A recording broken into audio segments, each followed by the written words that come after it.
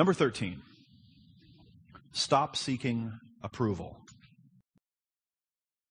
Stop seeking approval. Approval seeking is a psychological term, and it sounds like what I mean is stop asking people kind of for permission to do things.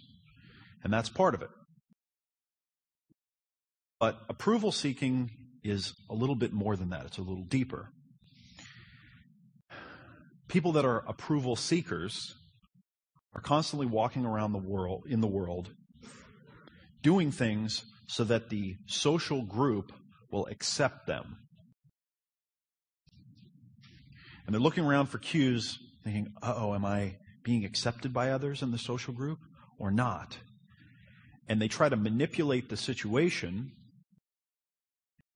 to get the approval that they want. And they do things like hanging on people, okay, being clingy emotionally, psychologically, wearing out their welcome. Neediness really kills attraction.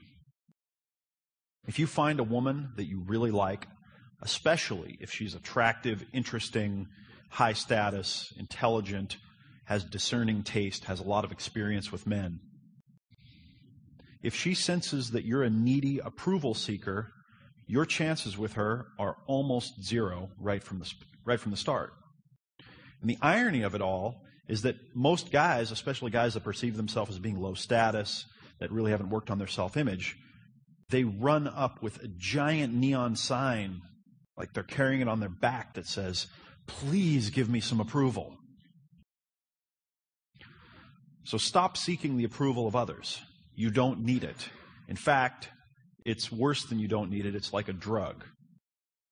Because the more you get, the more you need. The more you need, the more you need to fill this hole in your character, the more you need to make you feel okay.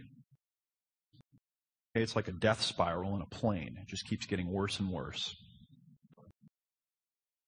Stop seeking approval.